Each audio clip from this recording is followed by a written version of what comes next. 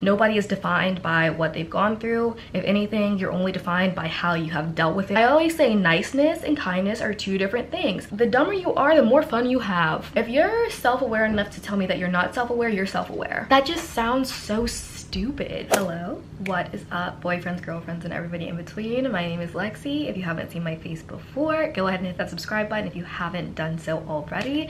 And the nice comment shout out of this video goes to this person right here. Thank you so much for all of your kind words.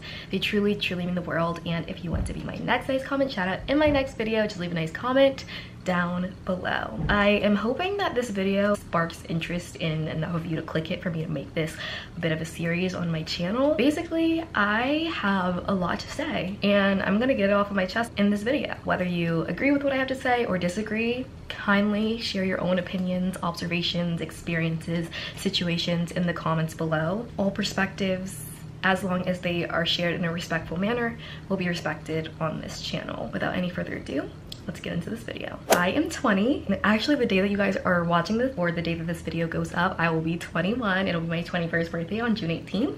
So that's super exciting. But I say that because yes, I'm young. Yes, I have so much more life to live. My opinions on these topics, and honestly anything that I say on my channel, are subject to change just because I am a changing and growing individual. But right now, this is how I feel about the things that I'm going to talk about. I do have 4 topics that I would like to talk about in this video, and the first one is trauma, the second one are intentions, the third is daddy issues, and the fourth is dating. So I'm just so excited. Like I've been wanting to like film a video like this for the longest time, and it's just like, does anybody really care about what I have to say? But I care about what I have to say, so I'm just gonna throw it out here. Let's get into our first topic, which is a heavy hitter: trauma.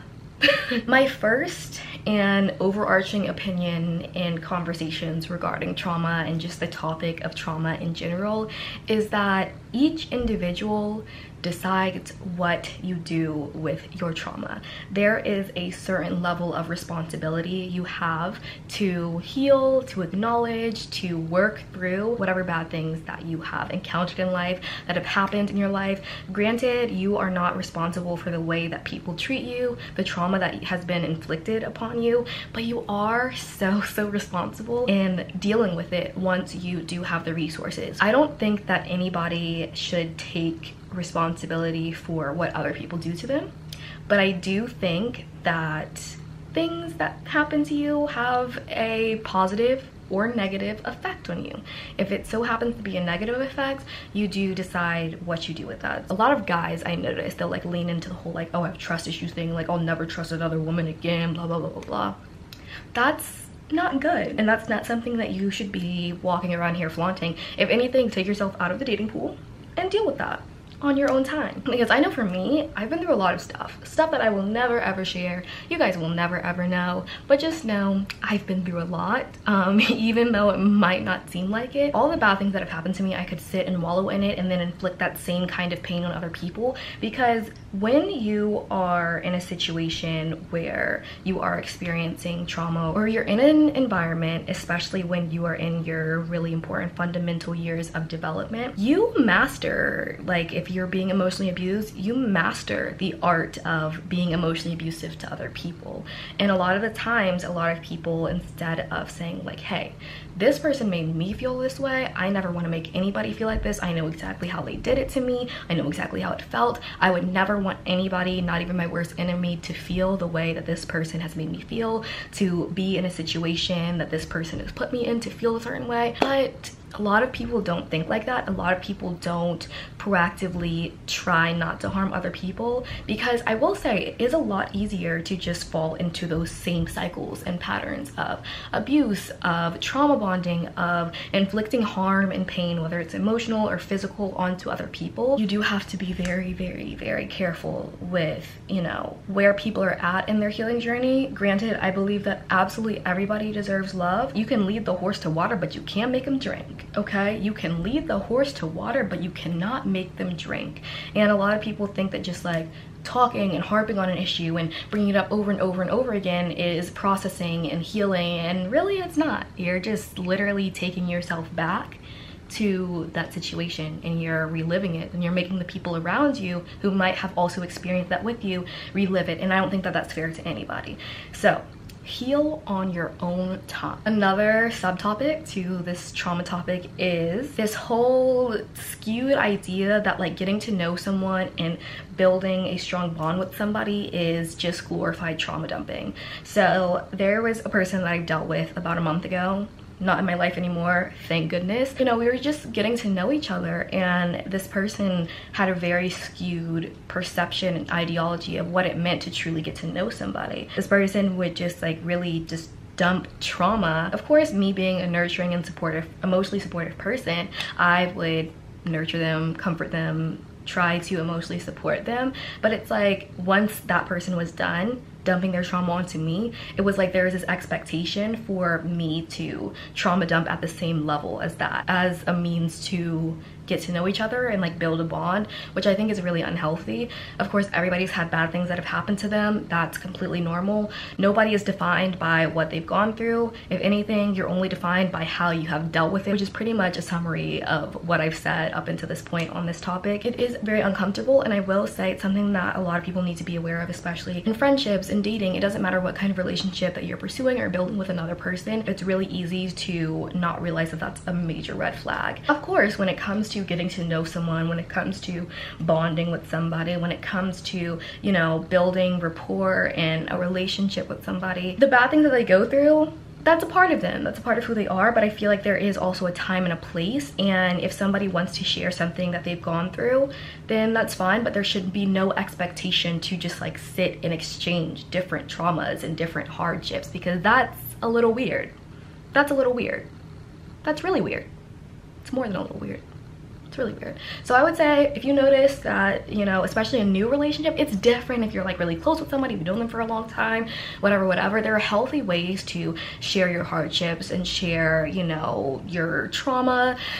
But when it's just like, oh, I'm gonna throw this at you and now it's your turn to share something with me so we can be even, that's just really weird. It's very unhealthy, and it's a major red flag in platonic relationships or romantic relationships as well. I know I've said the words heal on your own time multiple times. I don't think that healing is something that you necessarily have to do alone, but you need to make sure that the people that you are going to facilitate your healing journey have the time and the space and the mental capacity to hold on to, or to hold space for what you have to say, everything that you're going through. Piggybacking off of the whole like trauma dumping, exchanging trauma thing to get to know somebody, it's something that a lot of people don't realize is super helpful. Is just saying like, hey, I'm going through a good bit right now, like there's no expectation I have for your answer for this, but like, do you have the mental capacity, do you have the space right now and the time to just like kind of listen to what I'm going through and help me out and just give me emotional support? You can totally say yes or no. It's so important to tell people that they have permission to say no, because there are a lot of people pleasers.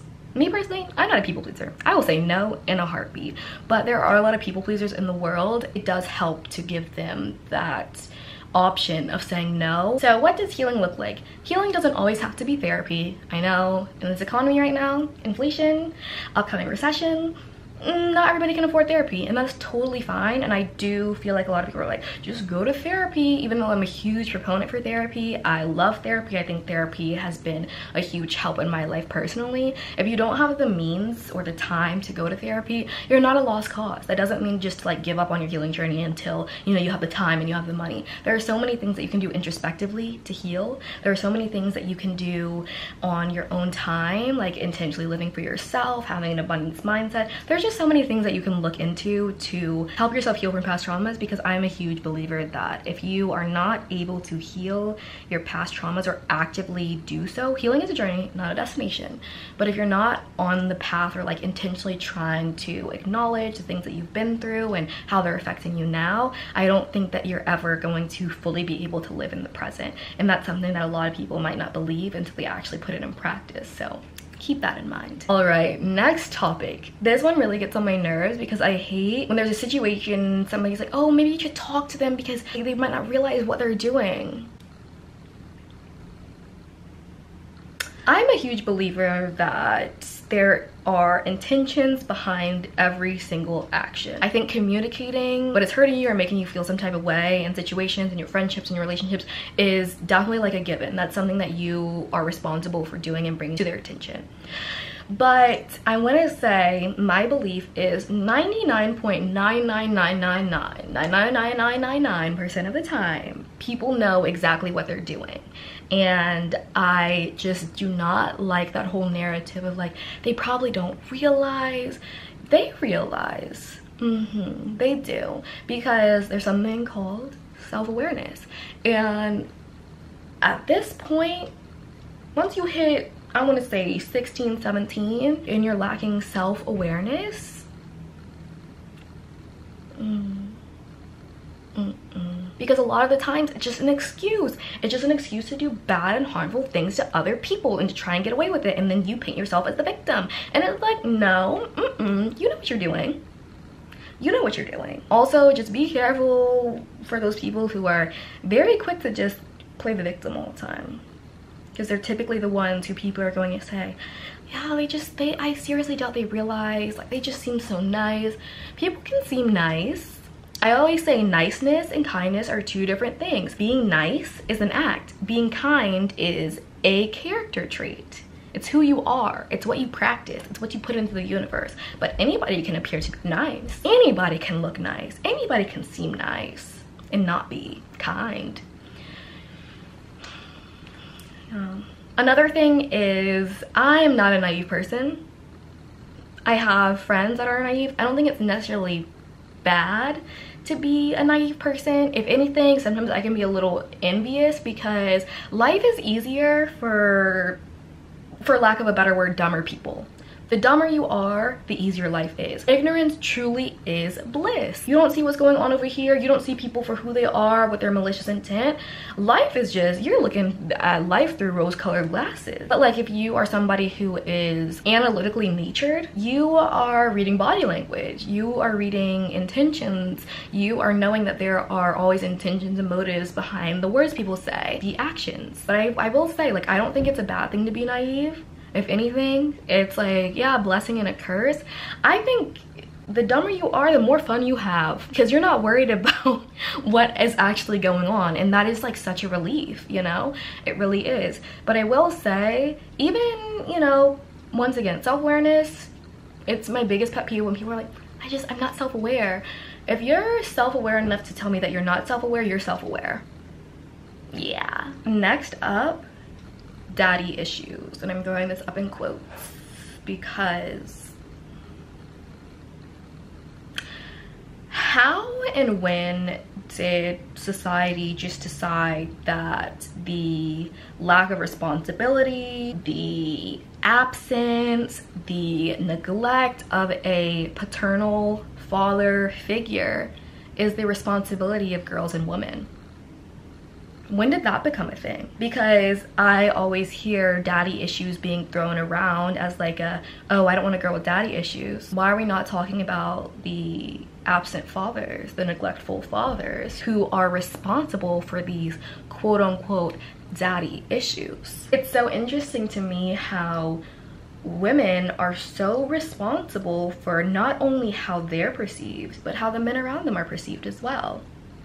And depending on how the men around women are perceived, you're either praised or you're berated. When will men take responsibility for inflicting harm on other women? When will men take accountability for their own negligence, emotionally abusive tendencies, and lack of responsibility? Also, well, why isn't...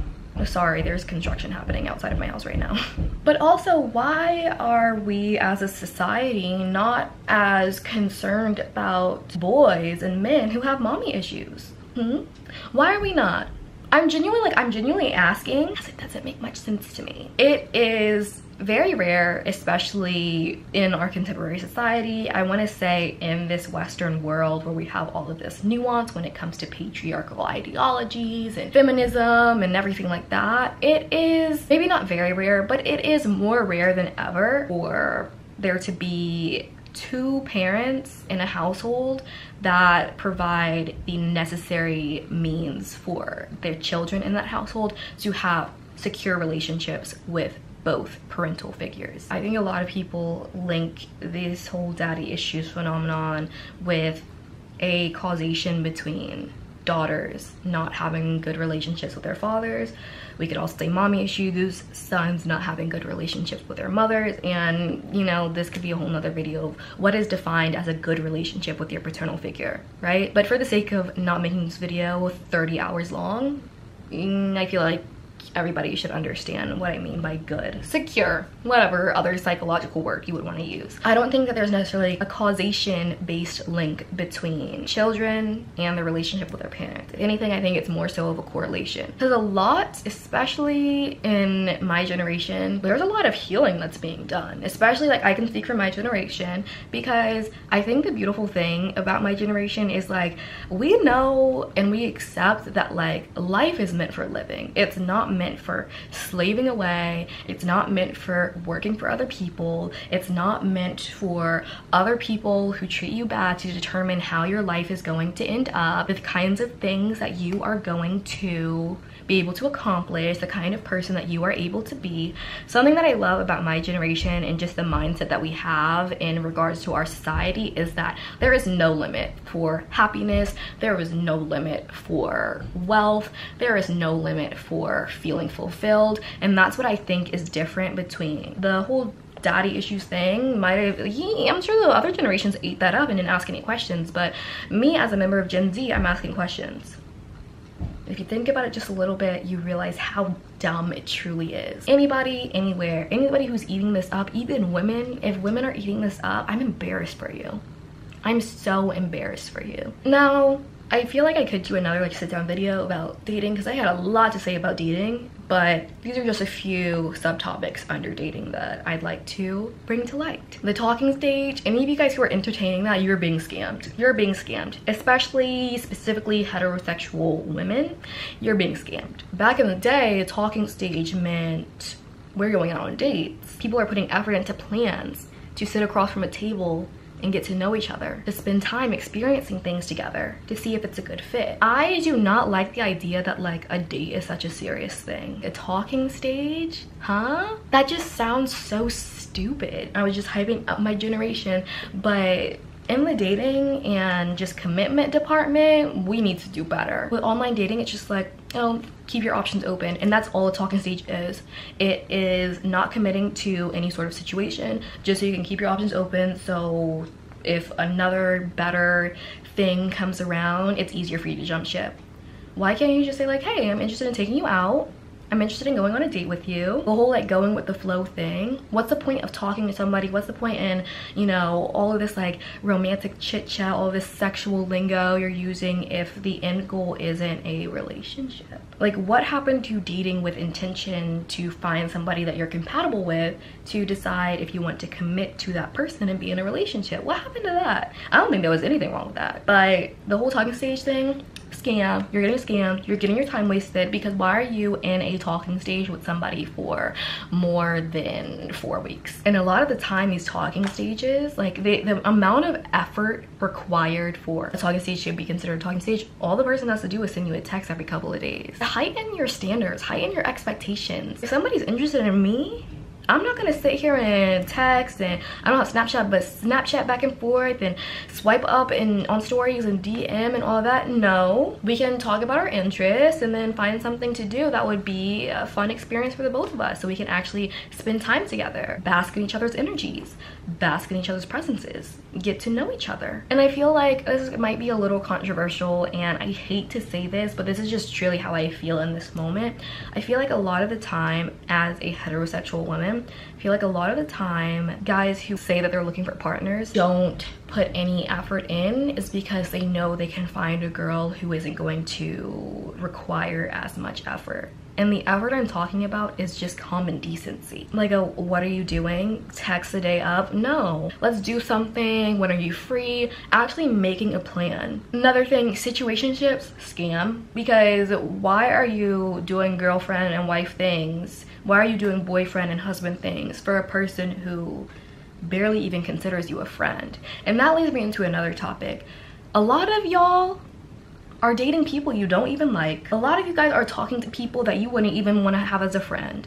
A lot of you guys are entertaining people who, you know, if you weren't bored and you actually had things to do, you would not entertain that person. There's this scarcity mindset that comes with like dating nowadays, but also this overabundance mindset where it's like, oh, if this doesn't work out, I can just download an app and get another person. It's a weird nuance, like fusion of scarcity and abundance, which is just creates very unhealthy lack of standards, unhealthy expectations for how to court and pursue somebody, whether you're a man or a woman or non-binary person.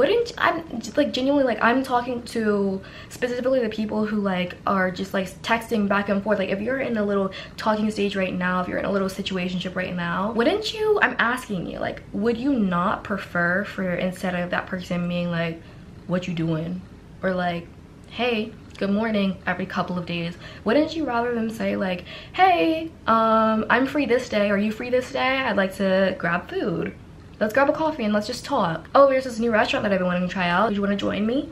Like, wouldn't you much rather somebody actually put effort and invest the actual time to get ready to get up out of their house, to go on Yelp and find a restaurant, find a cafe, find an activity for you guys to do together? Wouldn't you rather like have that level of effort rather than just like a, hey, what are you doing text at 11:30 p.m. I'm not taking any less, but like, if you guys needed to hear it, like, you deserve better than just like a talking stage situationship. If somebody wants to commit to you, they will commit to you. And I'm telling you guys, once I'm talking to my girlies here, just because I am talking to my community as a heterosexual woman, I'm talking to other heterosexual women. Once we collectively raise our standards will be met. It's just the fact that like, guys know there are so many options of other girls who will take less. Do better for yourselves. You guys deserve better. And if you're single for a minute, you're single for a minute. If you're single for a long time, you're single for a long time. But it's so much more fulfilling to work on being happy and fulfilled with your own presence than to chase breadcrumby attention from a notification. Like, I am a firm believer in, if there is no proactive effort in doing things together and experiencing life together and getting to know each other beyond a, hey, what are you doing, what's up, that person isn't interested in you. They just don't want their phone to be dry. They just want a little notification. And it doesn't mean that like you are not valuable, you're not valuable to them, but that says a lot about them. It says less about you than it does them. And I feel like a lot of girls will tie their self-worth to how guys are treating them, but really your self-worth is the standard that you set for yourself to be treated. That's all I have for this video.